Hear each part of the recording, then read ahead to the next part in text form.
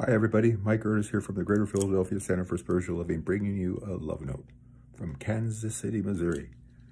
Yes, we are here to have Thanksgiving with family, and really looking forward to spending a wonderful day tomorrow. But it's been a wonderful trip so far. Today what I want to talk about is love. This time of year, getting together with friends and family, thinking about all the people that I have to be thankful for, not just people, but things and institutions. Yes, I'm thankful for them too.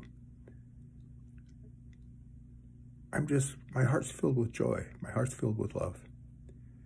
And when I see people acting in inappropriate ways, I recognize it's perfectly appropriate for where they're at. Everybody's expressing and wanting love.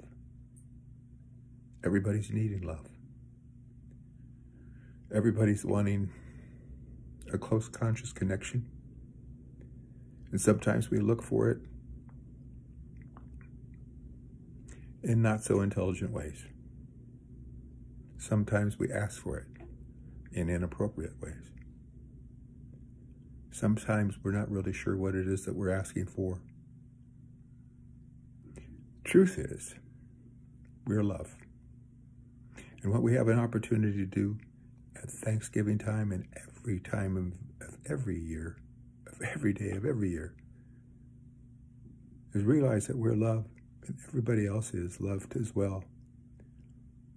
We're the ones that are fortunate enough to most of the time remember that. And most of the time see it in other people, even when they're not revealing it to us or to themselves. It's been said that everybody's trying to express love or ask for love. I think the situation was everybody's in a stage of waking up to the love that they already are.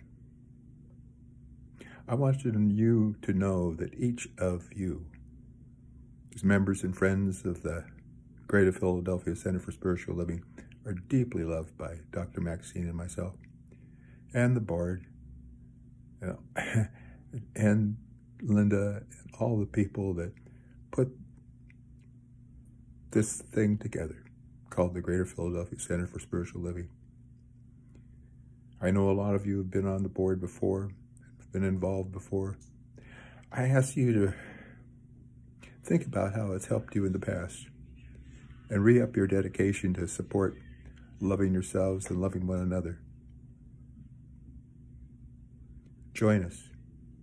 Join us this Sunday as we celebrate a post-Thanksgiving celebration at the Hyatt House in King of Prussia.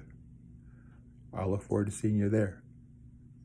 Remember, not only are you loved, you are loved. Bye-bye now.